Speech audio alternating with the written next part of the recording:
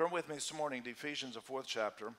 As I started last week and told you, it's been since 2012 since I've really ministered on Power of Blessing, and I didn't realize it had been that long. But it's part of our foundation here that we believe is fundamental in how we view the things of God and how we view how God sees us and how He wants us to filter through what He was saying.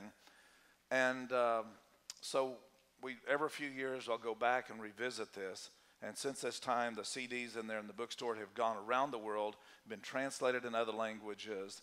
The books have gone around, over well, it was 2 years ago I looked, and there was 50,000 copies that have been sold. And so God is just causing it to become alive. And as I saw this weekend, really had still deep significance. And I want us to be a house that understands this, not that we just hear about it, but it's a lifestyle that we practice. Now, when I use the word blessing, I'm not talking about material things, how many houses you had and cars you have and all that God's stuff, the stuff God's given you. That's not the blessing I'm talking about. It can be part of that. But the word blessing in the original, in the Greek, is the eulogio. In the Hebrew, it's called barak or barakah. And it means in the Greek, it simply means as a eulogy, as you would have somebody that at a funeral service, you'd give a eulogy. It means to speak well and speak large of. In barak, it means a little bit different that. It's blessing, but it's one of those words that's just pregnant, full of all kinds of meaning. And it means the idea to declare God's intention for something, not just reporting the way that it is. So when I talk about blessing, we're talking about a prophetic level, meaning declare what you want something to be, not the way that it is. And a lot of times in prayer, we report to God how bad the problem is, and we never declare the solution. His word, what does His word say in that? And whatever we magnify, we're saying that I believe this is the stronger part. If we magnify the problem, we're saying the problem is stronger than God Himself. Psalms 34 says, "Oh, magnify the Lord with me," which means make God bigger than the problem. And when He is exalted, then everything else comes under submission and falling into a place of submission under that word as well. And so you've got I got a whole file full of stories where people have written me over the last few years and told me we've blessed our family, we've blessed our marriages, we've blessed these things, and you learn how to do that, and how it's completely turned things around and revolutionized where we are. I want to start this morning, Ephesians, the 4th chapter, and we'll pick it up in verse 11. This is typically what we'd call the fivefold ministry. The Bible doesn't call it that. It means the gifts are given to the church. These are governmental gifts given to the church. I want us to see in that context that God puts blessing connected with that. Look at verse 11. As soon as I get there. My new Bible. There it is. Somebody moved it. It says, "I'm afraid." That's Galatians. I'm not afraid. Here we are. Okay. All right. Restart. Here we are. "And He Himself," speaking of Jesus, "gave some to apostles, some prophets, and some evangelists, and some pastors and teachers." Didn't give all of them. That there's not every pastor, not every teacher, not every apostle that has this level of governmental. But He says, "I've given to them for the equipping." And the word equipping literally means not just training, but means for strengthening for a specific responsibility. "For the equipping of the saints, for the work of ministry or the work of serving, for the edifying or the strengthening, building up, making stronger, foundationally all the way to the top, edifying of the body of Christ, till we come to the unity of the faith and of the knowledge of the Son of God." In other words, all of these ministry gifts are there to bring us to a unity of the faith of the Son of God and for strengthening us so that we will have a greater knowledge of the Son of God. Now, to a perfect man, the word teleos there means finished or completed. Till a completed one, till we've reached a point to where that we're ready to ride without training wheels on the bicycle. "To the knowledge of the Son of God, to a perfect man, to the measure of the stature of the fullness of Christ." Not the stature of a church, not the stature of a doctrinal statement, but the stature of Jesus Himself. He is the measuring rod that we use for that. "That we should no longer," verse 14, "be children tossed to and fro, carried about here and there, about every wind of doctrine. We're into this thing, now we're into this thing, this is a new thing, now we're into this thing, and it's just confusing. So we're not like that. Those are children that have no direction, tossed to and fro, carried about by every wind of doctrine, by the trickery of men, in the cunning craftiness of deceitful plotting. But speaking the truth in love may grow up into things into him, not unto him, into him, who is the head of Christ, from whom the knowledge, or whom the whole body, joined and knit together by whatever joint supplies, according to the effective working by which every part does its share, causes growth of the body. I want us to look primarily at verse 15, and in the connection, in the context, he's talking about these ministry gifts are there to bring us to a finished person, a mature person, and that we're functioning in the body of Christ, one with another. We're each gathered for the purpose of sharing, strengthening one another. We have something to give. The American church is more in the idea of what do I get out of it? Where the New Testament church teaches the fact is, I am there to put something back in, so blood flows through me. There's a joint and a part of me that's connected together that has an effect on that. Sometimes more or less in North America than most places I've traveled around the world, is that the pastor is the one-man show. It all revolves around his teaching. And therefore, worship is weak, and it's all about the teaching, all about the pastor, about the one man. And that's not the biblical sense of what he's saying. It's about we all come together. One have a psalm, a hymn, a spiritual song, and that just doesn't happen in the four walls on Sunday morning. But we come together and we join what God has given us to be strengthened and stronger in through that. Now notice, he says for the purpose, by being this mature person, the stature of Christ, speaking the truth in love. Every time I've heard someone use this scripture, they were using it, the idea was, I love you and I'm going to tell you the truth. Which means it's code for buckle up because I'm fixing to unload on you right here. But the scripture is not saying that at all. It says, by you, the one speaking the truth is the one who grows by it. Not just the one who's hearing you speak truth. But the one who is speaking truth, and it's not the truth there, is not just information that you're sharing about someone else or to someone else, but the word truth there, you've heard me say over the years a number of times, truth, aletheia, is the manifested reality of how God sees something or sees someone. So he's saying truth is speaking how God feels about one another. And when you speak what God feels about someone or to another, then you grow by it. You don't grow by telling people off. You don't grow by telling them what's on your mind or giving a piece of your mind. That is not their growth at all, and it certainly doesn't help you at all. Makes you feel worse afterwards. But he's saying in the context of maturing, and he's given fivefold ministries for the equipping, part of this understanding is to grow up, is to understand how do I speak truth. Truth is not information. Truth is a person of the Holy Spirit. Jesus said in John 16, when he, the Spirit of truth, comes, he will guide you into all truth. Again, what's truth? Truth, the manifested reality of how God views something. When he, the truth, comes, he's going to guide you in what God sees, not what you think he's seeing or what you think you should do. He is guiding you by his own eye. He's guiding you through the filter of what God says. If you look into Proverbs 6, you find out a lot about God. 6 things does God hate. For 7th, he's really upset. He burns with fire.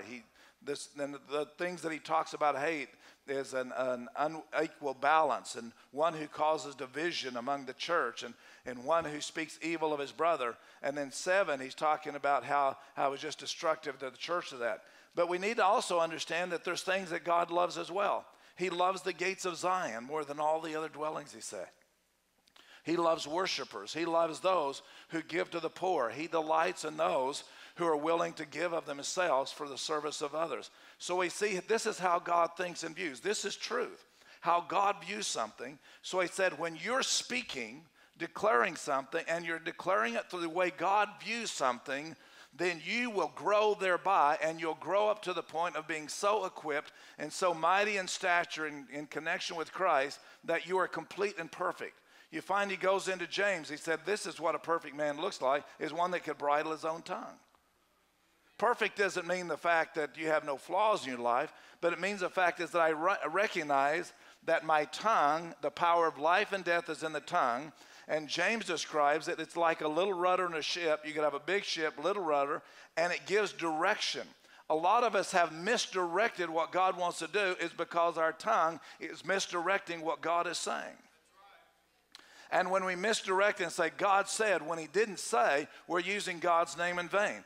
We try not to even use the word in prophecy like God said, because we're prophesying by faith, not by inscription. Inscriptions where God had said it exactly word for word. But prophesying by faith means the fact is out of his word, I'm declaring things that's based upon his word and how God views things.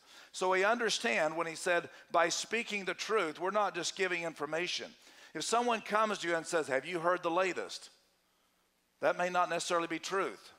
It could be a fact, but not necessarily truth.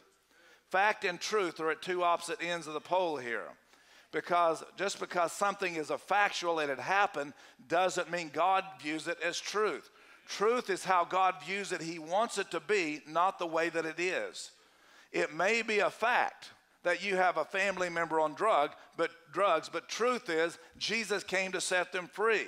Whatever you live in is your truth and your reality, and you get stuck there and you continue to repeat about, I've got this family member and they're always in drugs and always doing this destructive stuff. And so what we're saying is, I'm now prophesying through the eyes of the devil.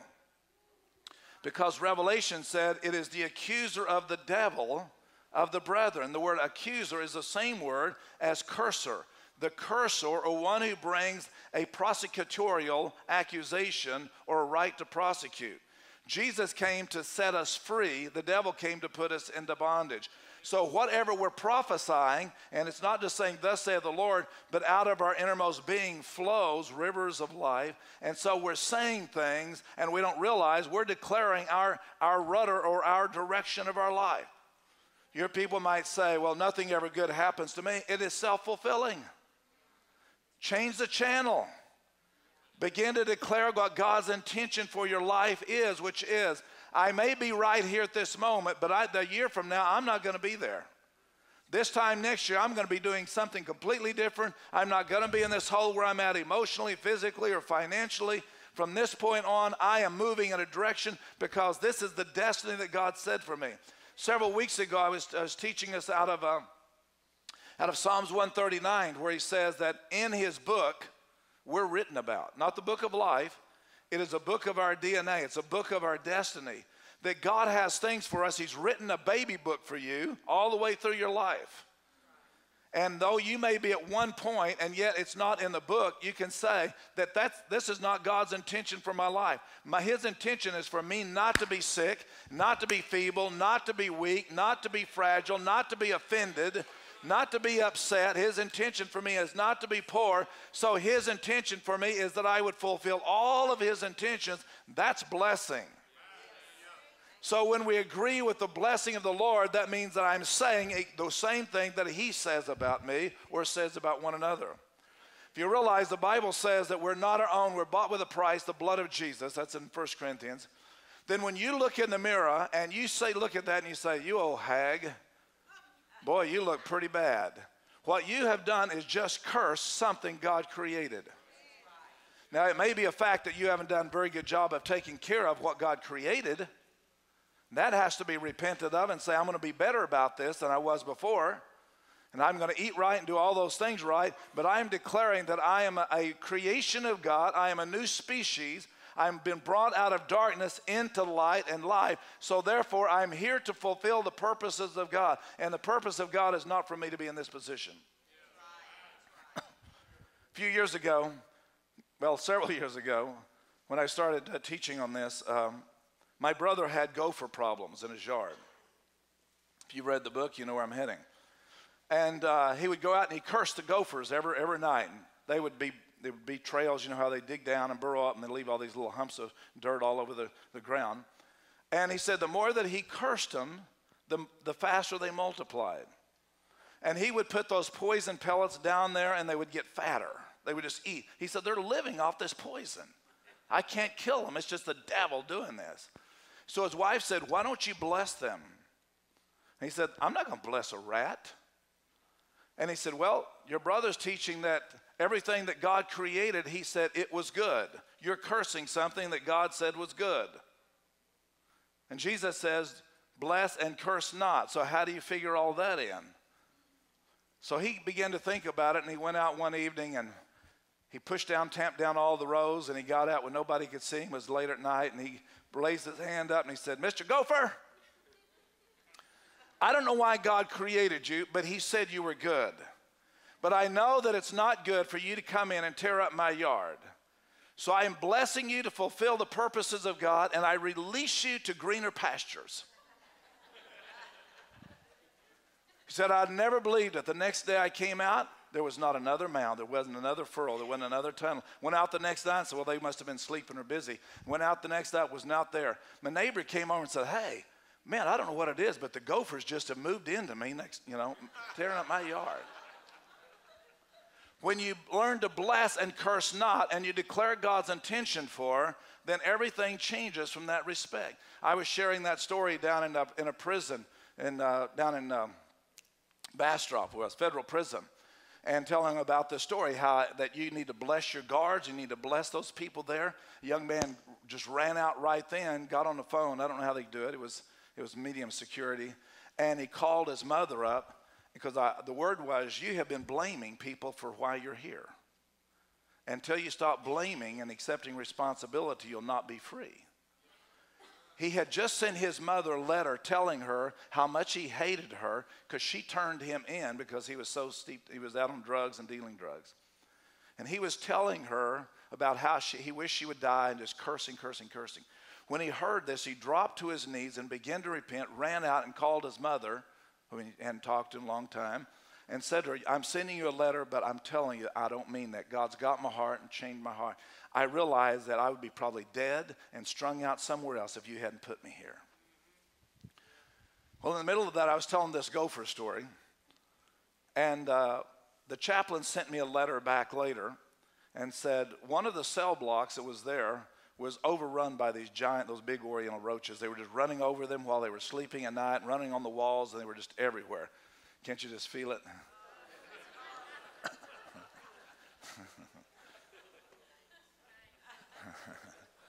Selah.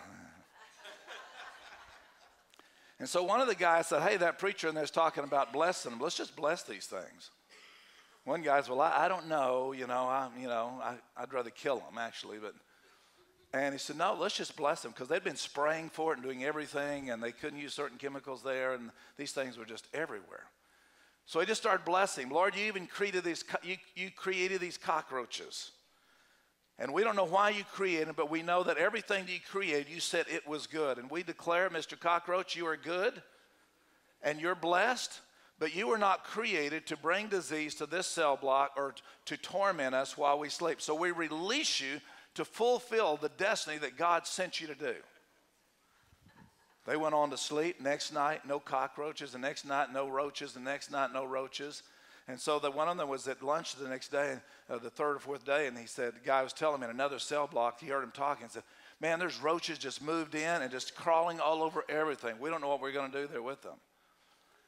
When you learn to confront things by blessing them into what they should fulfill instead of accepting that this is the way it is and how God views something, even in a bad thing, everything begins to change at that moment because we're seeing it through truth and not through fact. Most of the time, people will tell you the facts. They'll tell you what the doctor said. They'll tell you how long they've got to live. They'll tell you all the bad stuff and said, "Oh yeah, but Jesus can heal." We have magnified the problem more than we've magnified the solution. Therefore, we've come into an agreement with fact and not operating in truth. You shall know the truth, aletheia, and when you know the truth, the manifested reality of God, then you become as free as that truth you understand.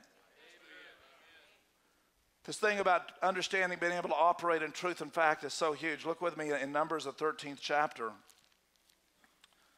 They were practicing in the very beginning.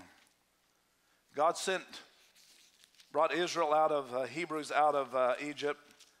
And they were coming into the land that he had promised them. He actually promised Abraham the land of Canaan for over 400 years. It's 430 years now.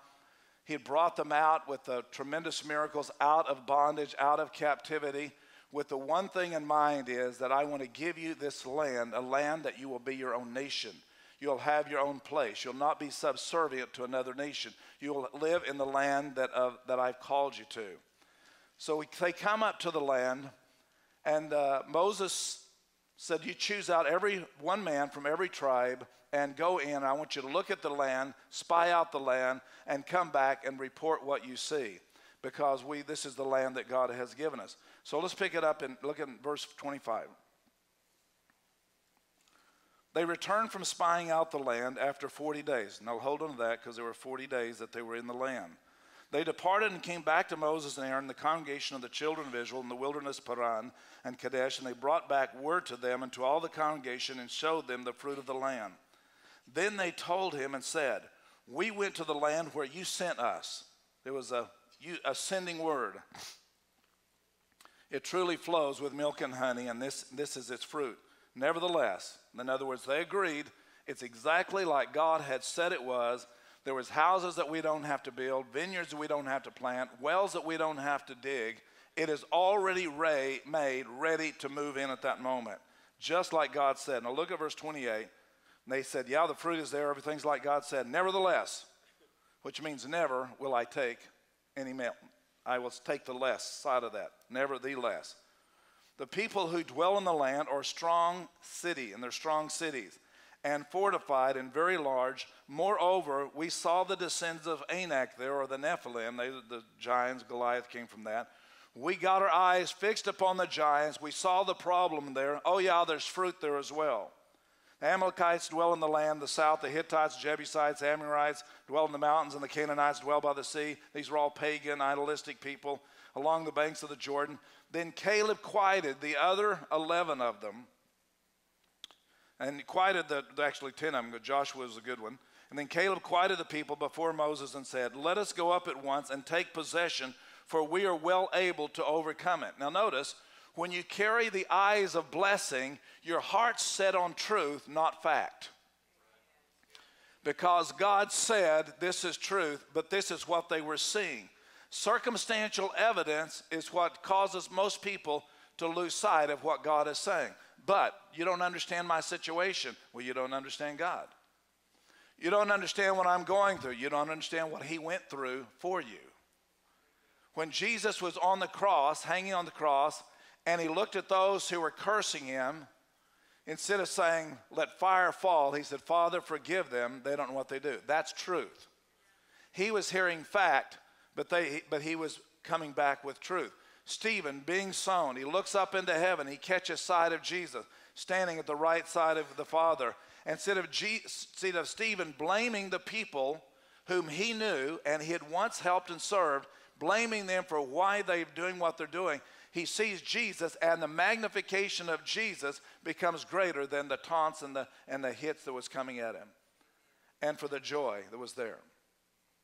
The understanding is that when we walk in truth, we're seeing things from the perspective of God, and we learn to speak truth and not just fact. Doesn't mean we deny the facts, but it just means that we will greater glorify, will greater exalt the one who is giving us truth. Now notice Caleb says we can go up immediately and do this. Look at verse 32. They gave the children of Israel, these are the other 10, they gave the children of Israel a bad report. Was it a factual report? Yes. Was it a true report? No. They was explaining the facts, and the facts so overwhelmed them that they could not remember the truth. To where you rehearse it in your mind so much, and you take inventory around over your life and everything that's going on, and you come up with this solution: I am dead meat. Nothing good is working for me. One thing about blessings that I found out, it has a saturation point. Just in the same way that the Bible talks about the bowls of heaven, golden bowls of heaven, that the prayers of the saints go up and they fill the bowls, and then the bowls begin to tip out.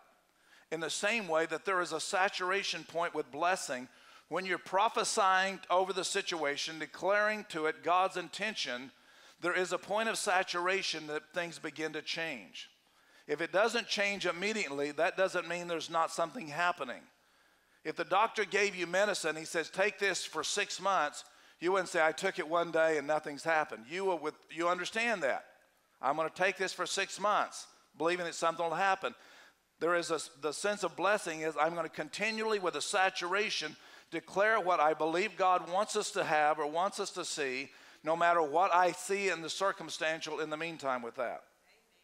Now, they gave the children, everybody else, children of Israel, a bad report, and they spied out, saying, the land through which we have gone as spies, we are your representatives, we are now speaking for you, is a land that devours its inhabitants. You spent 40 days there. How do you know that?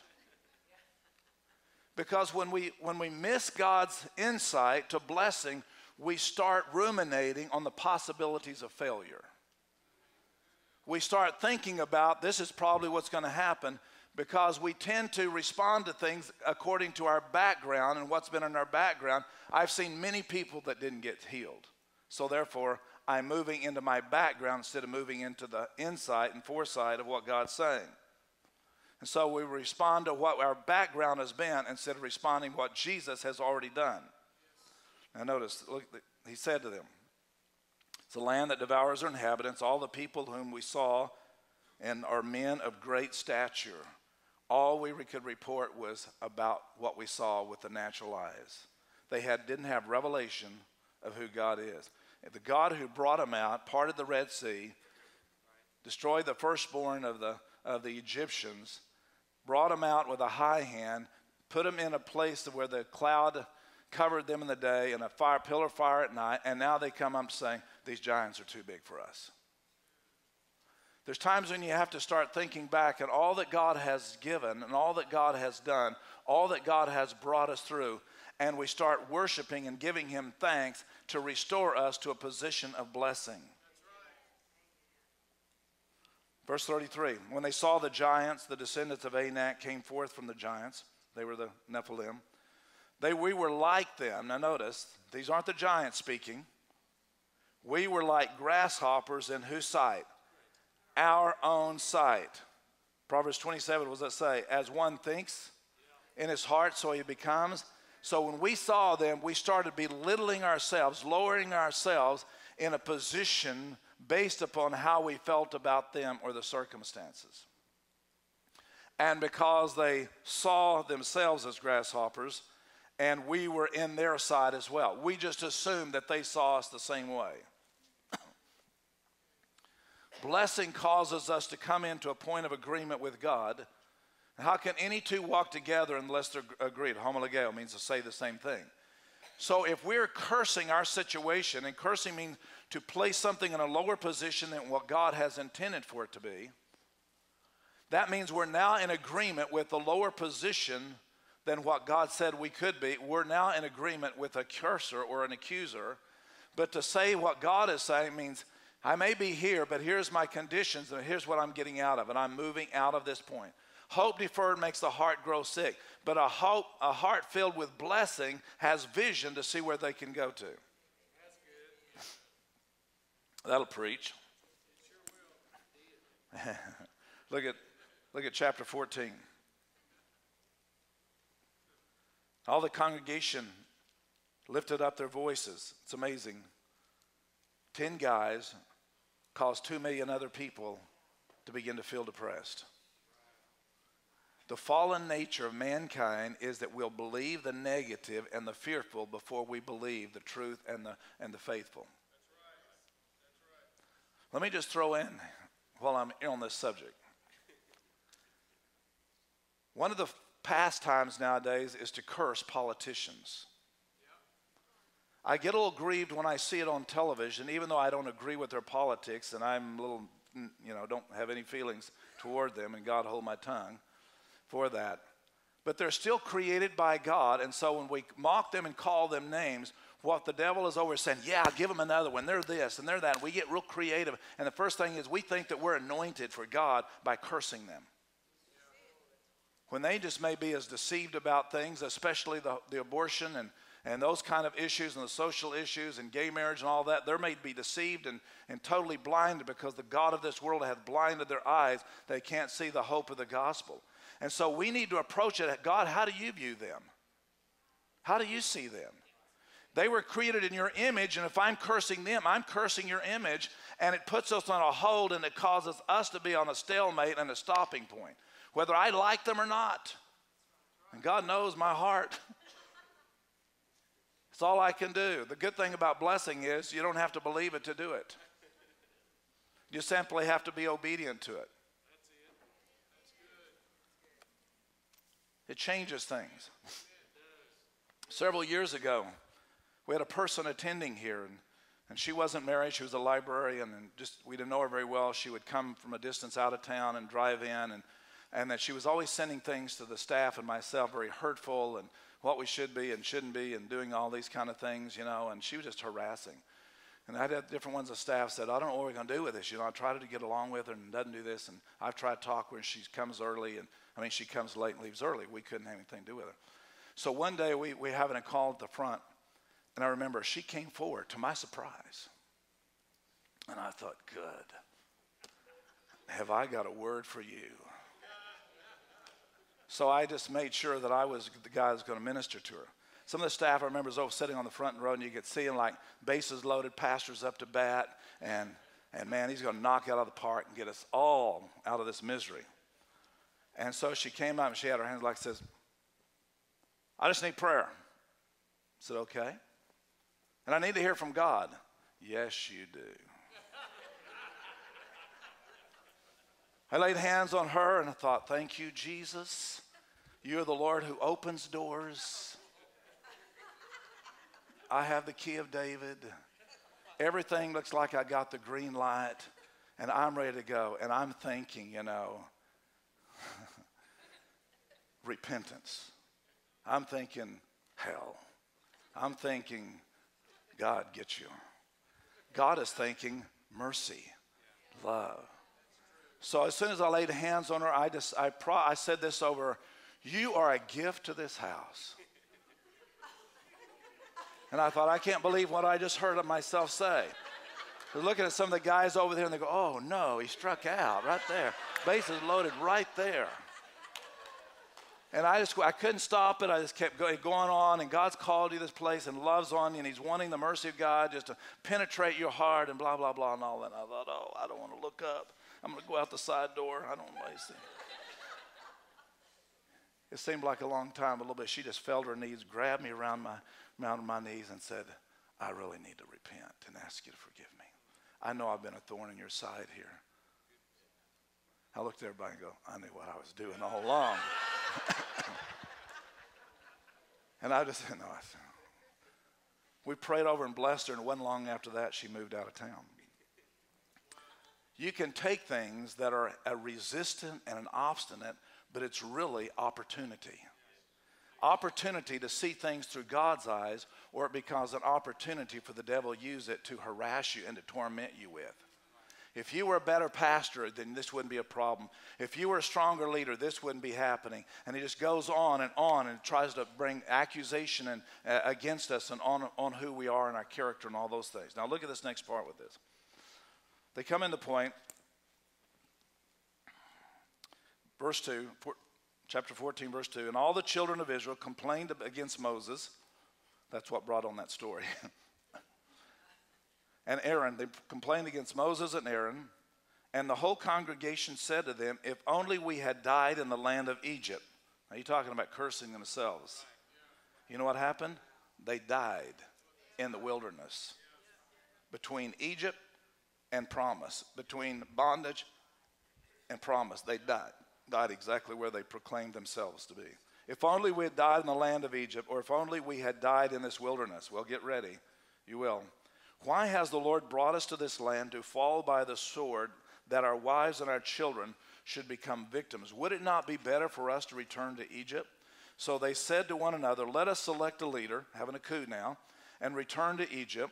Then Moses and Aaron fell on their face before all the assembly of the congregation, children of Israel. But Joshua, he shows up now. He was one of the good guys. He was the one that had the positive report. But Joshua the son of Nun and Caleb the son of Jephunneh, who were among those who had spied out the land, tore their clothes. In other words, in repentance and grief and mourning. Now, look at verse 8. They spoke to the congregation, all of them, had a huge microphone evidently. The Lord delights in us. If the Lord delights in us, then he will bring us into this land and give it to us, a land which flows with milk and honey. Now, they're prophesying. If God's delighting in us and we've got this promise, then we can go in, we can do that. They're declaring over them the favor and the blessing of God in this situation. Look at verse 9. Only do not rebel against the Lord. When he uses that term, rebel against the Lord, it is the same as saying you rebelled against the promise. You cast out all that God said, that this is your destiny and this your life, and you chose another path, and you chose the path of cursing. We'll get into a few weeks later ahead, that path of Balak. And you've chosen that path, therefore you have discounted yourself. You will not enter into the promises of God. Now, notice what he says. Do not rebel against the Lord, nor fear the people of the land, for they are our bread. The problems you see are bread. They are not giants, they are bread. Give us this day our daily bread. The giants were opportunities for them to be strengthened, because every time they would whip one of those giants, they would get stronger in authority and stronger in motivation, and that they knew that they had the right track, and so they created fear among the giants and so on. But when they chose not to eat the bread, and it was bread of adversity, they didn't embrace the adversity, knowing that fact, we're going to destroy this adversity, we're going to break through this into the promises of God, but yet they saw the adversity was a resistance to that. Now hear me.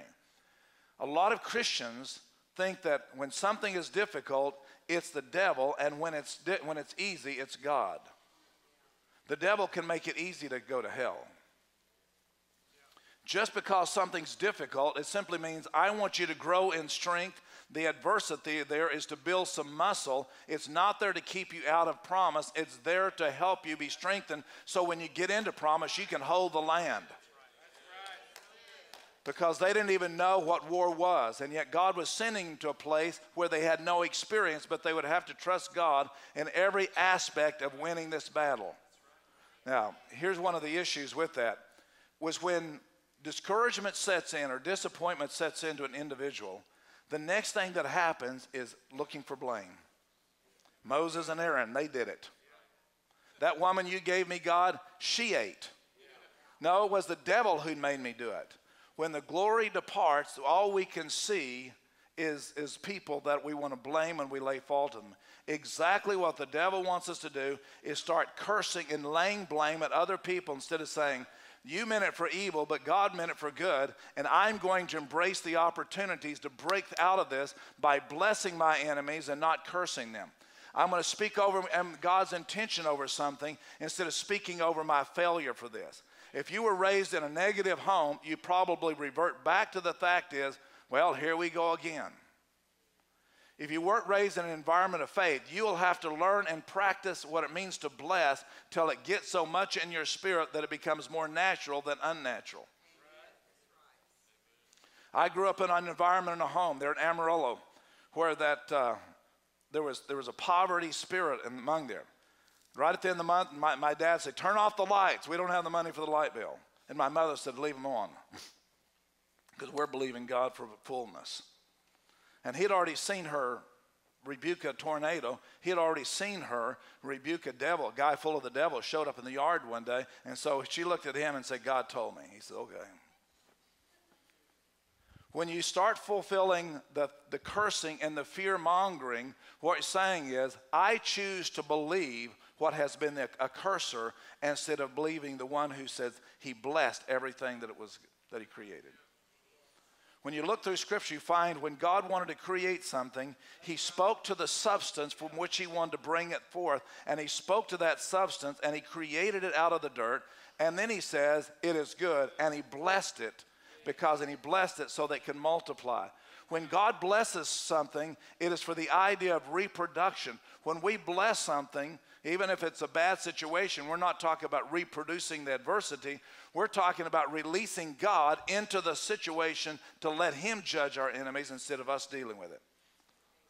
We don't wrestle against flesh and blood. But every time we try to take it on and we start trying to manipulate the situation, try to make it work out how we want it to be, and making calls and putting little hints and all these little innuendos, then what we're saying is, I'm not trusting God, I'm trusting my ability to be connivers. I didn't say MacGyver, I said conniver. That's a different one. Saying, I don't trust God, so I'm going to help him out here a little bit. That's why we have the Arabs today, the Ishmaelites, because Abraham tried to help God out instead of allowing God to fulfill and work his promises all the way through the end. All right. There's times that God will bring us into opportunities that appears to us as a curse, and it can be, but we can turn it into blessing by how we respond to it, to the situation. The man was telling me the story. He was dealing with financial problems, and he had his wife around the table, and they were looking at their bills, and he said, well, I've just been cursed all my life. That's the way it is. Right when I can't get ahead and something happens, something comes along, and I just can't get ahead. And I guess I'm just destined to be this all the way my life. He got the tapes, he started listening to the CDs on blessing, and he realized what he was doing. He was agreeing with the devil who was wanting to keep him in an impoverished situation. He began to speak over his finances, and he started seeing his finances through God being the provisional, as Pastor Jim was saying this morning about God as our resource. I think there was something like that the word fullness there means to be God's a resource. He started looking at God through the eyes of what the Bible says about God instead of looking at himself as the failure. He quit looking at his ability to fail and his ability to not produce, and he started looking at God's ability to succeed and God's ability to be prosperous. So he started blessing the name of the Lord and declaring over him, because he read in where Psalms 48 where it says that as his name is, so is his praise. So when he was agreeing with his situation as impoverished, he realized he was cursing the name of Jehovah Jireh. Jireh, if you're from Texas. That when he would just say, I'm destined for poverty, I'm destined this, I don't have enough of this, I don't have enough of that. What he was saying, I was cursing Jehovah Jireh, my God who supplies. But when he started blessing the name of the Lord God Jehovah, not meaning that you spend money foolishly and just do things radically, but he started sowing into what he wanted to get out of, and he started finding people in the same situation he was and give them a few dollars here and a few dollars there, and he started sowing into the very thing that he wanted to get out of, and it began to change. Diane and I were at a conference one time. There was a young man leading worship, and I knew him. He's a friend of mine. And the Lord said, I want you to sow money into him because of what I'm going to do in your son. And then he said, what do you have in your pocket? I said, keys. I got some keys. He said, no, in your billfold. Your billfold's going to get saved. So I said, well, I have a $100 bill tucked in the back, for emergencies. He said, this is an emergency. Took the $100 out, gave it to him. He said, what's this for? And I said, I'm sowing into my son. We prayed right there. And at that time, Kevin wasn't where we wanted him to be spiritually. I can tell you today, he is powerfully in the direction of the Holy Spirit. God's blessed him immensely beyond what we ever thought possible. We're just amazed when we hear all the reports with that. Was that the only thing? No, we had a lot of people praying with that. But I can tell you, God, you'll give towards what you're blessing, and you withhold from what you're cursing. And the very thing that you bless, God can turn it around no matter what it looks like. And how it begins, how you respond to that means whether I really believe it or I'm cursing it, whether I'm blessing it. Now, look in Jeremiah, the 17th chapter.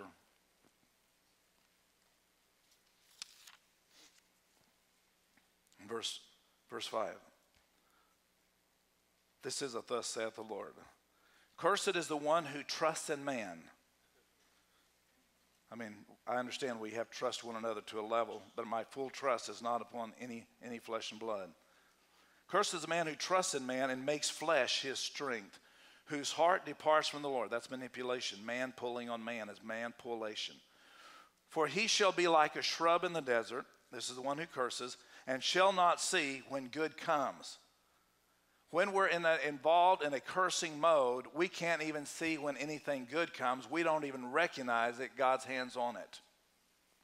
Joseph, when he was by his brothers sold into slavery, because he contended for the dream and he realized that God's hand was upon him, no matter what was happening at the moment circumstantially, he at the end began to say, you meant it for evil, but God intended for it to good.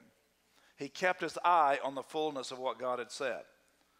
For you shall be like a shrub in the desert, shall not see when good comes, but shall inhabit the parched places in the wilderness, in a salt land which is not inhabited, which means you can't get anything to grow there. The man who curses is one who has developed a lifestyle in the land where he can't get anything to grow. Nothing good will happen there. Now look at the verse 7. But blessed, happy, fulfilled is the word. The one who has the intention of God. Blessed is the man who trusts in the Lord and whose hope is in the Lord. I'm not hoping in people doing the right thing. My hope is in God. I'm never surprised at what people do. Still amazed occasionally, but I'm not. I mean, people come and go and they do all kinds of things. I'm still not surprised because my identity and my trust is not in what people could do. My trust belongs to the Lord, no matter what happens from that. For he shall be, this is one who puts his hope in the Lord, he shall be like a tree planted by the waters, which spreads out its roots by the river. He's in a fertile place. And will not fear when heat comes. When difficulty comes, the person who blesses don't have to worry about God's got them rooted in a deeper place than what's happening circumstantially. Drought can come, but he doesn't have to worry because he is known as one who blesses the Lord. His trust is in the Lord. His leaf shall be green and will not be anxious in the year of drought, nor will cease from yielding its fruit. Amen. Blessing and cursing. It just can't be a little bit. I heard someone the other day say, if you can't say anything good about anybody, don't say anything at all. That's not biblical. Matthew, the 12th chapter, he says, Jesus is making a statement. He says that every idle word will have a just reward. How many have read that verse of Scripture? I don't like it, but it's in there. But the word idle doesn't mean just flippant. It is the word argos, which means unproductive or unseeding. Every word, though God has given us words to bring life, and we withhold them and not give blessing when it's in our power to do it, what we're saying is, I'm holding onto the seed, and by withholding it that way, it cannot produce anything. I know I should bless them, but I don't think they deserve it. I don't want to bless them and them think that what they're doing is right. You don't bless all the time what they do, but you bless them by declaring over them that you are the promise of God and God's destiny in your life, and you will see the goodness of the Lord in the land of the living. You can bless what God says about them without saying you are a blessed drug dealer. I bless your business. You bless them to fall in love with Jesus in such a way that sowing drugs and doing all that kind of thing won't have much value at all. You are blessed of the Lord because you have the mind of Christ. You carry the heart of the Lord with that. Now let me just finish up with this in Genesis 32. Because blessing changes the environment, but more than anything, it changes the person who's blessing more than even the one that you're blessed, that you're speaking blessing over. The background real quickly is Jacob had been deceitful, deceived his brother Esau, remember historically, and he has been out with his father-in-law Laban, who had deceived him a number of times. So you find the family history. Abraham was deceptive, Jacob was deceptive, and so Jacob had even though God's blessed him because of Abraham, deceptiveness was running through the family. And now his brother Esau and him are getting ready to have a confrontation. And Jacob is scared because Esau is coming with a lot of people, and he's coming fast. In Jacob's mind is Esau has come to get revenge. Look at verse 20. Chapter 32, verse 20. I will say, and behold, your servant Jacob is behind us, for he said, this is his servant telling Esau, I will appease him with a present that goes before me, and afterward I will see if his face perhaps he will accept me. He's still trying to manipulate. I'll give him some money. I'll give him a gift. I'll see if I can do something to turn him from coming after me. He still has, because he had learned how to manipulate and buy people off so long, it was now part of his lifestyle and being. Look at verse 22. And he rose that night, and he took his 2 wives, his 2 female servants, and his 11 sons, and crossed over the ford Jabbok. And he took them, sent them over the brook, and sent over what he had ahead of them. And then Jacob was left alone, and a man, and it's known as an angel, wrestled with him until the breaking of day. When he's saying wrestling, he's not talking about WWW, whatever wrestling that thing is, you know. He's not talking about that kind of wrestling. It's contending. He's holding on, contending, debating, struggling with him. So he was doing that till the break of day. When he saw that he did not prevail, you're not going to with an angel, give up. When he found he couldn't prevail against him, he touched the socket of Jacob's hip, and the socket of Jacob's hip was out of joint as he wrestled with him. So I get, you know, he was touching him pretty hard there, and he's out of socket. And he said, let me go, for the day breaks. This is the angel. But he said, Jacob said to him, I will not let you go unless you bless me, unless you proclaim God's intention over my life. I don't want to go and face my brother without having the blessing of God in my life. I cannot confront adversity unless God's favor is on my life with that. And what does the angel say to him? So he said to him, what is your name? I thought, well, if you're an angel, you know what it is. He's wanting him to say it. In the Hebrew, it says, he said Jacob, which means supplanter, deceiver, tricky Jake, all of the above. In other words, cheater. And he said, your name shall no longer be called Jacob or cheater, but you will be called Israel, for you have struggled with God, or prevailed with God, one translation says, and struggled with God and with men, and have prevailed. Because he's saying at this moment, for you to enter into a place with God in blessing, there has to be a transformation from one nature unto a divine nature. From a cursing nature, a cheating nature, into a nature with God, so that you're walking in the blessing of God and you're speaking as if God was blessing other people and blessing situations and blessing life. But as it is, you haven't trusted God. You've manipulated the situation. You try to do backdoor deals and cursing people and buying people off and bribing them. And God's saying, you've prevailed with me. I am all you need. If you trust in God, you're blessed by God. If you trust in man, the best you can get is some favor with man, and they can turn on you in just a moment. He finishes up with this. He goes and meets his brother, and he finds out his brother wasn't coming to kill him, but his brother was coming to restore him. Part of the blessing nature is the ministry of reconciliation, where we can bless people. Bless over. You don't have to be in front of them. I get calls and letters I got someone from Bulgaria, called in fact, and wanting to translate the CDs in Bulgarian. That's fine, do it. And they were telling me the story how they had seen people that were just resistant to the gospel, and they began to bless them with the knowledge of the Son of God. They began to speak over them that you are sons and daughters of the Most High God. There they had so much of the old Cold War and socialism in their background, and resistant to God itself.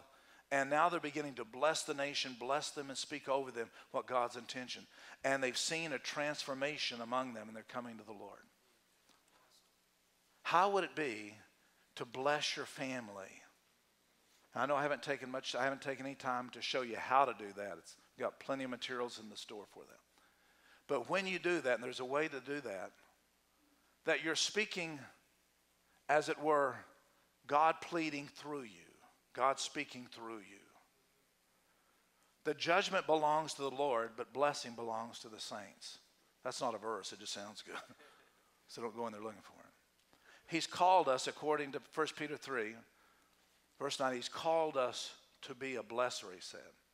And when we do that, then we're responding to the nature of God, and responding to that nature, then he responds to us. The scripture says when your ways please the Lord, he'll even cause your enemies to be at peace with you. What greater way to please the Lord and to do what he says? Bless and not curse. Bless what I've created. And then we leave the judgment, we leave however God wants to deal with it up, because it releases us from having to assign to them a penalty, to assign to them they don't deserve this.